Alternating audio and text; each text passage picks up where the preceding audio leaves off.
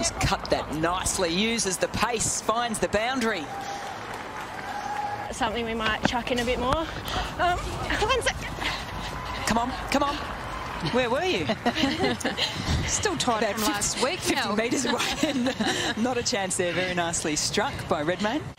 I enjoy it so much because, yeah, you just react. And...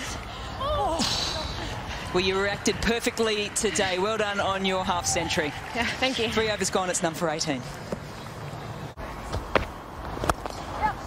Driven nicely, straight back past the outstretched left hand of Sarah Coit. And a boundary with the first ball.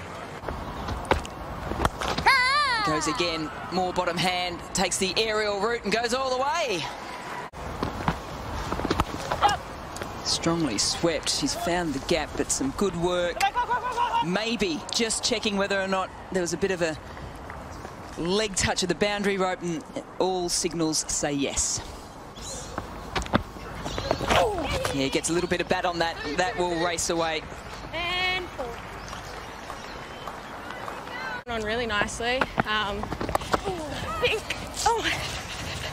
Yeah. Don't worry about it, Katie.